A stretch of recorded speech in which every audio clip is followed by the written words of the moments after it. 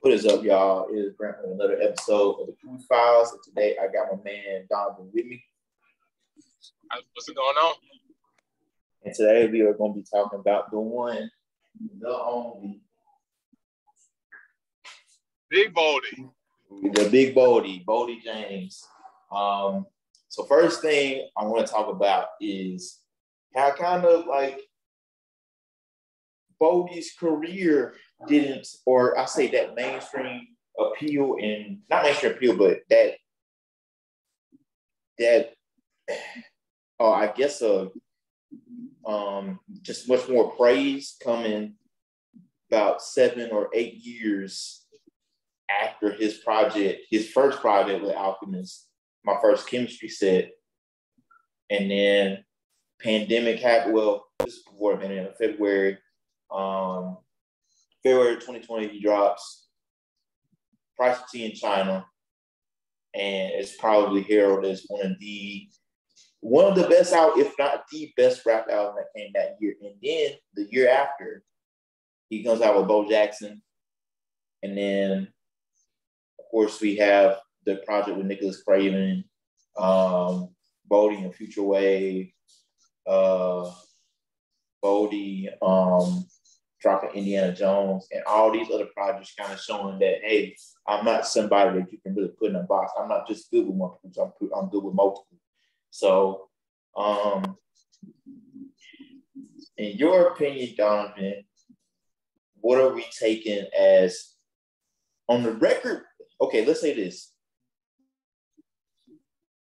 If the Boldy Dilla project matches up with how we think it's going to be, or the expectation for it, what does Boldy's career look like after that moment? For one, I want to say, I think Boldy James is like the personification of do the things you love, and like eventually people will find it when they're supposed to. Because for him to have an Alchemist tape in like, 2012, something like that, and then not really get that critical acclaim until Price of Tea in China, which was like more than at least like over half a decade past that.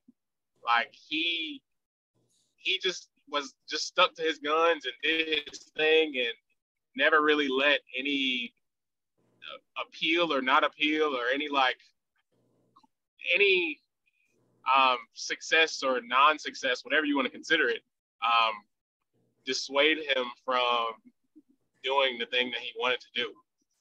As far as his career-wise, I mean, if this Dilla album is as good as we think it's going to be, he's got to be like top 5 underground rappers ever, on some like MF Doom type jump, just because of the amount he's done, the quality of it, like the fact that he puts out 4 or 5 projects a year, and none of them I could really say he could have kept this, is very crazy.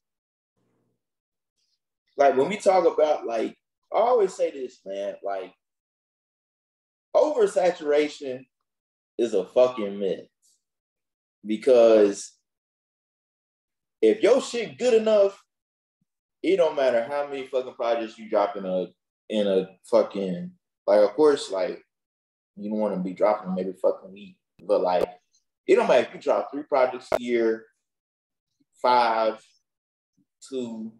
If your shit good enough, niggas don't care. And I feel like Boldy's a prime example of that, because like the year he dropped The Price of Tea in China, he had like 2 other projects that came out that year. I think like Manger on Nichols, and then, or I can't remember what the full title is or correct title is, and then Real Bad Boldy, I think.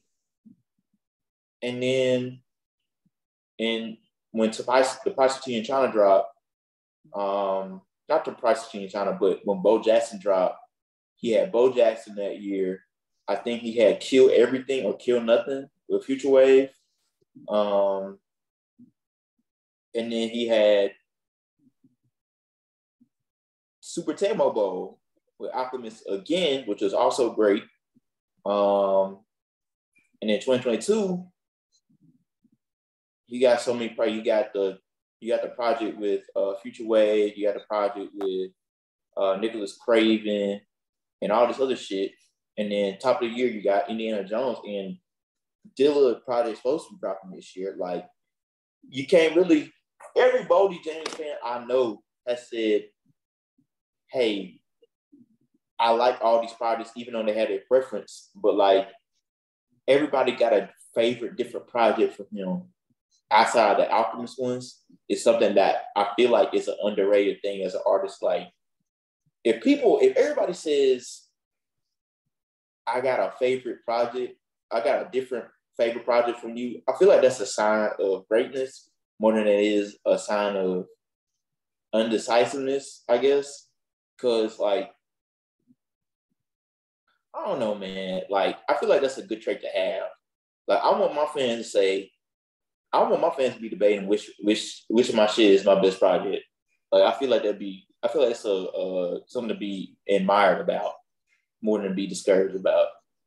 I definitely feel the same way. I feel like it makes it so more than likely if you do have that, it just shows that you really have done your thing over the course of your career, and it's more than likely you didn't have like a particular prime, or you were less likely to have a particular prime.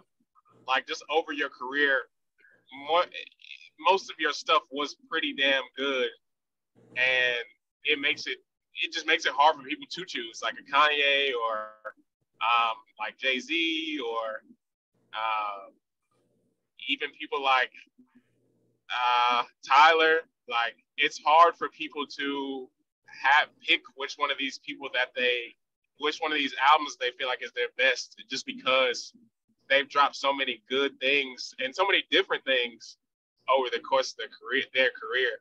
And I think what sets Boldy apart or keeps him from being oversaturated is that, like, realistically, I probably wouldn't want to hear like a 30-track Boldy James project, but him splitting those 30 tracks into these different albums or different projects by different producers keeps things fresh, and it keeps every project memorable. So, and then the production sets apart the production does its job. And shout out to all the producers that have produced for Boldy James. I feel like producers don't get enough credit, but that's another conversation. But those different producers able to put different sounds for him help set apart what he's going for. I feel like he's going for that undeniability. Like, no matter what the fuck I rap over, I'm gonna kill this shit. Cause like, I feel like the Indiana Jones project was really, really, really good, and I really enjoyed it. Like, I feel like it's my favorite. It's getting up there as my favorite outside of the Alchemist produced ones, the Nicholas Craven one, and yeah, I feel like it's up there for me. So when I think about Boldy James, I feel like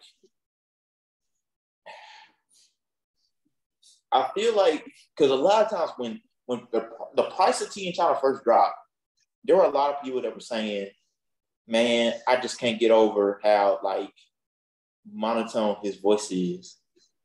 But now it's like he uses it so well and meshes it with his flow and his like delivery to make it such a like a unique, like it's to make it so unique, and I love it.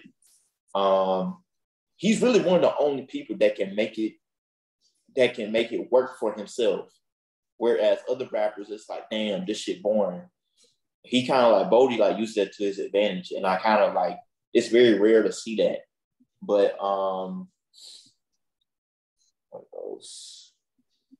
but yeah, like Boldy got a fucking like if this Dilla project ends up being great, or like if it ends up being as hyped up as it is, like pretty much like Sir Michael Rocks was talking about like, on Twitter, talking about how fucking good this shit sound. And he had this shit in the stash since like 2018, I think.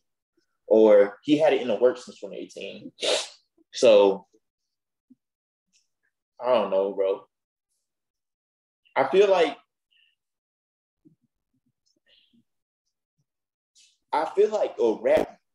his rap legacy has shot up so quick in such a short a span of time. It's kind of unreal. Like, I don't want to bring him up, but I feel like an example of this is like it's nowhere near it's like monumental. But like I feel like an example of this, like how fast somebody is with the legacy up, it's like kind of like, you know how like with Kendrick, he dropped Section 80. He changed the rap world in like 2 years. Like 2011 to 2013, that shit will never be replicated. I feel like Boldy is like making such a name for himself, like in terms of one producer projects and how important they still are. Because you very rarely see that. Like, and Boldy has done them with multiple guys, and it's important. So like you get your own shine, and the producer get their own shine, and y'all have to make something special. If we had to, which I was about to say, like you were saying, how he shot up. I think he's went from a Detroit legend to a rap legend, and he went from a Detroit rap legend to like just a general rap legend, an underground rap legend in the span of about 2 years.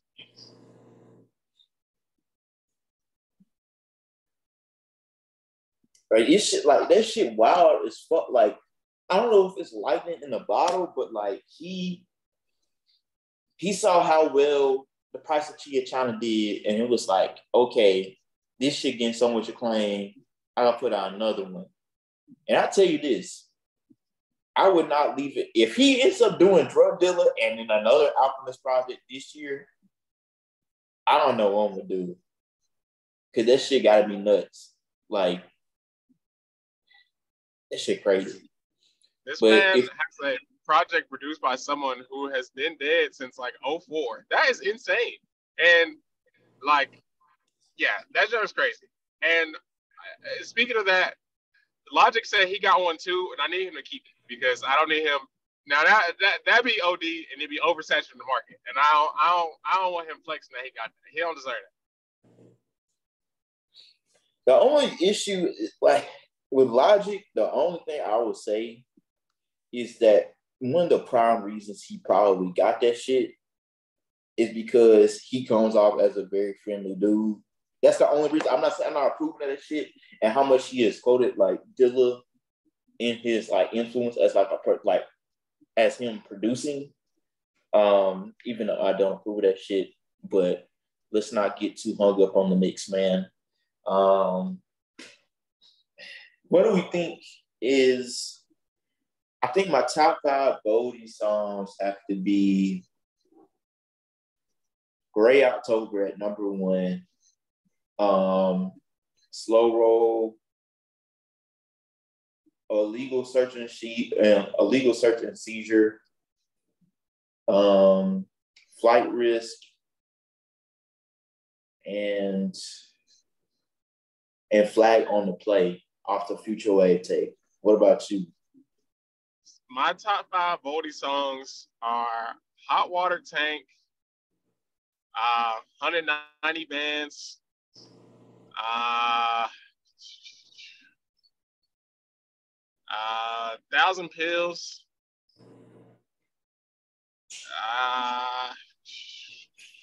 I gotta really go. It's just so many like really good ones. Double Hockey Sticks and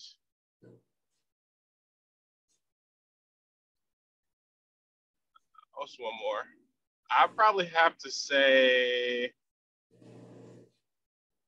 say Game Time.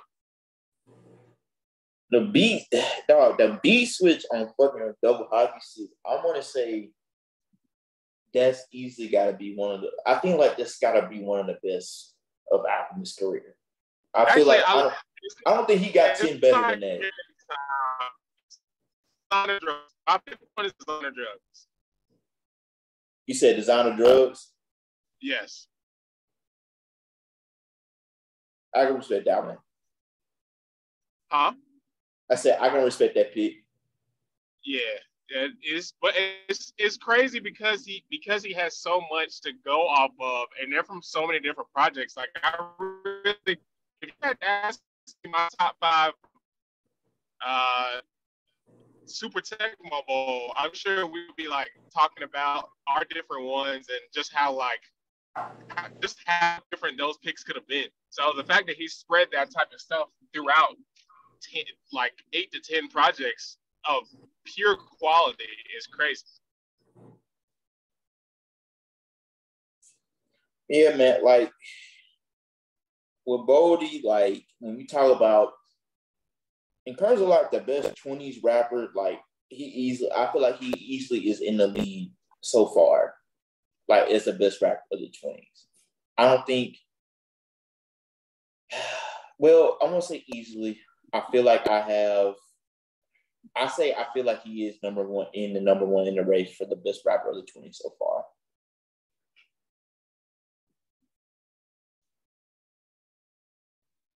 2020s or like 20. The 2020s. Oh yeah, most certainly. Like yeah.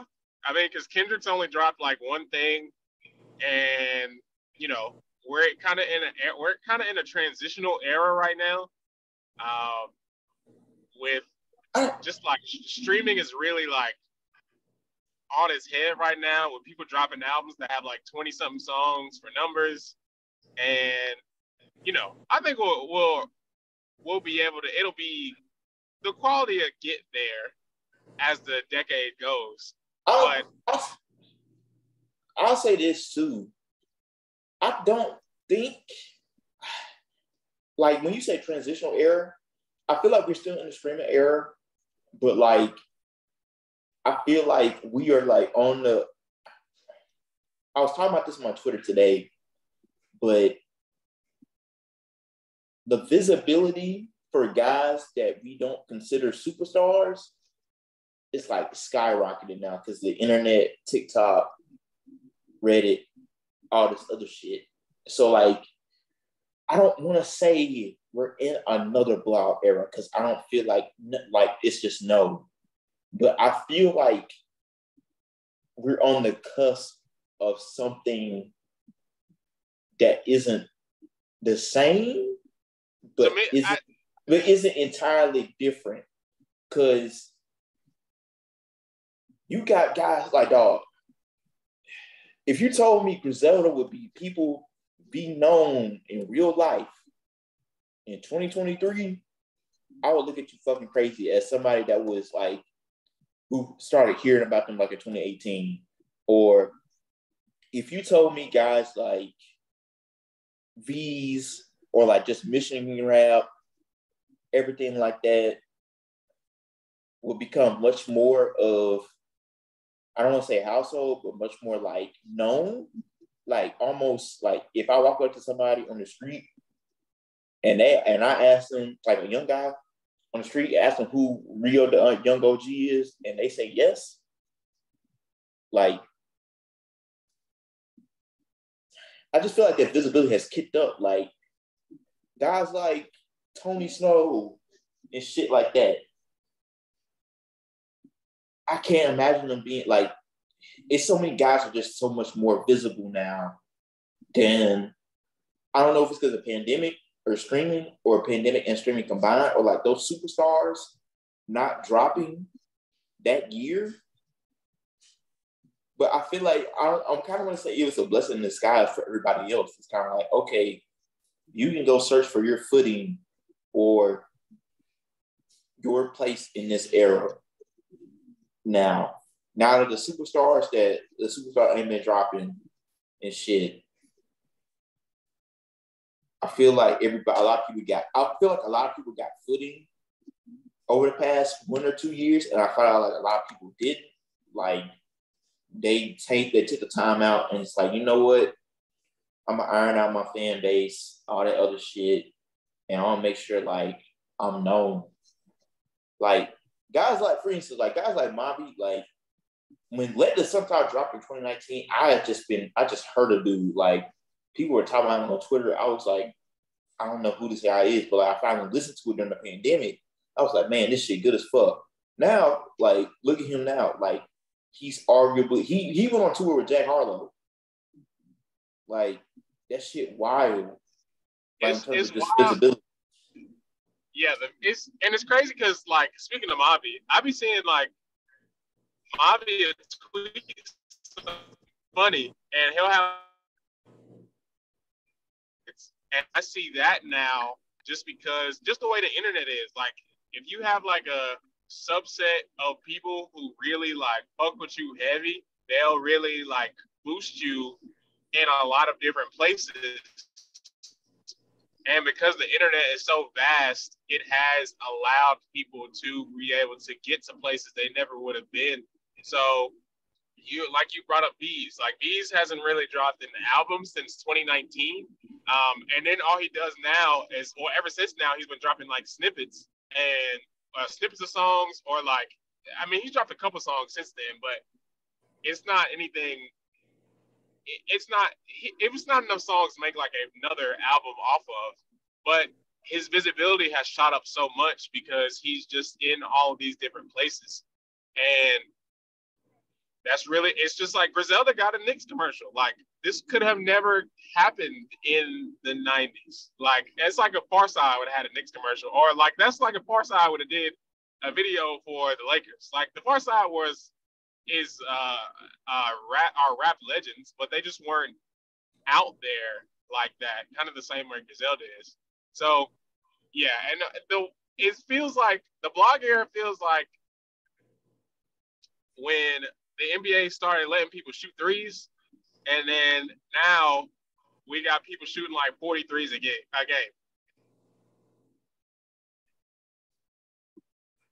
get what you're saying. It's just so much different now. Yeah, it's like it's the same concept, but it's just it's been taken to a whole nother level.